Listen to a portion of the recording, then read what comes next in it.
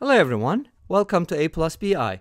This channel is all about complex numbers, and in this video we're going to be solving an equation. We have 2z, or not 2z, allow me to make that joke, plus z bar, which is the conjugate of z, equals 6 plus 3i. So we're trying to solve for z. Obviously z is a complex number, and I'll be presenting two methods. Even though the methods are fairly similar, there are slight differences. So let's start with the first method. To solve this equation, I'm going to write z in standard form. Since z is a complex number, it can be written as a plus bi, right? A plus bi, yes. So now, if z is a plus bi, then z bar, which is the conjugate of z, is a minus bi. As you know, you get the conjugate by changing the imaginary part only. So now, let's go ahead and plug it in. 2 times z plus z bar equals 6 plus 3i. Let's go ahead and distribute 2a plus 2bi plus a minus bi equals 6 plus 3i. 2a plus a is a real number, obviously, so that's going to be 3a, and b is also a real number. 2bi minus bi is going to be plus bi, and this equals 6 plus 3i.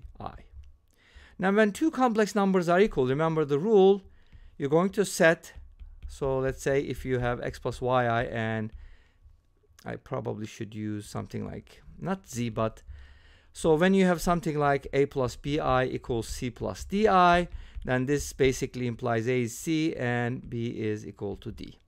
So from here, 3a is equal to 6, which means a is equal to 2 and b is equal to 3. Since we're looking for z, and z can be written as a plus bi, the answer is going to be 2 plus 3i. So that would be the only solution to this equation. All right? So let's go ahead and take a look at the second method. So the second method, again, uses a similar idea. If you know of a third method, I couldn't think of one. Let me know. I tried the polar form, and maybe I'll show you after this. So another way to do this is using the polar form of a complex number. So we can write z as r times cosine theta plus I sine theta, right? And then we can go ahead and find z bar from here. Z bar is just going to change the theta to negative theta, and sine is going to be negative. Make sense?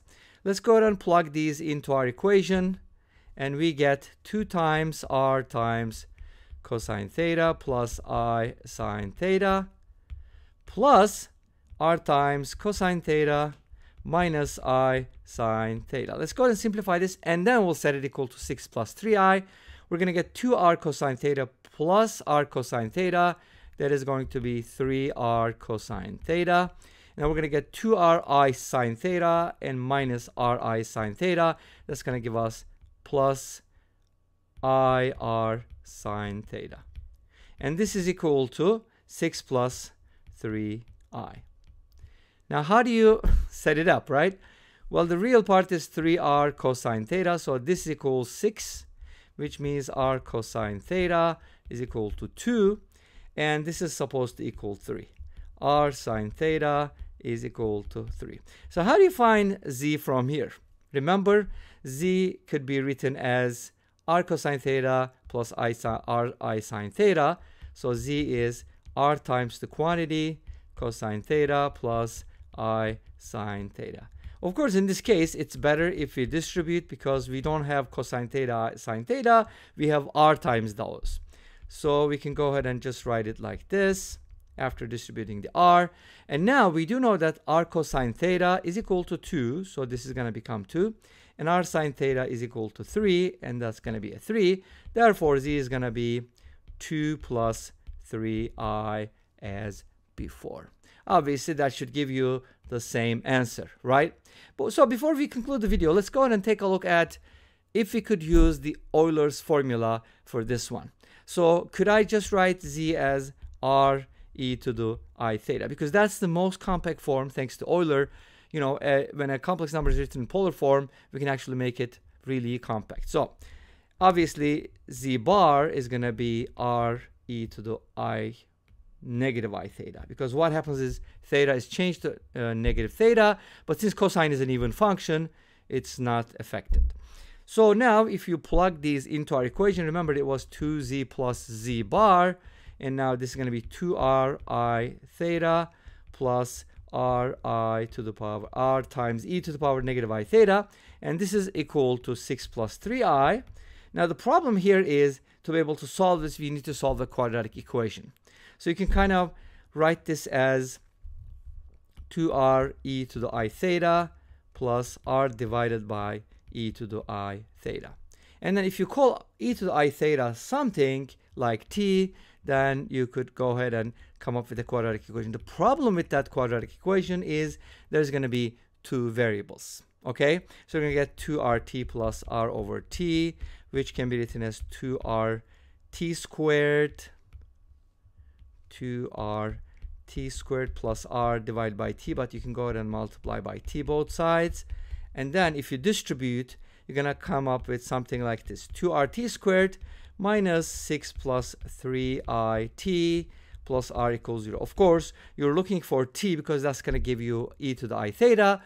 So you have to solve this quadratic equation, but when you write the quadratic formula, you get negative b plus minus the square root of b squared minus 4ac, and that's going to be 8r squared. So the problem with that is, how do you solve for r? You don't know what r is, so you kind of have to have an idea. I couldn't come up with something meaningful here, but if you do have any ideas, please let me know. And this brings us to the end of this video. Thank you for watching. I hope you enjoyed it. Please let me know. Don't forget to comment, like, and subscribe. I'll see you next time with another video. Until then, be safe, take care, and bye-bye.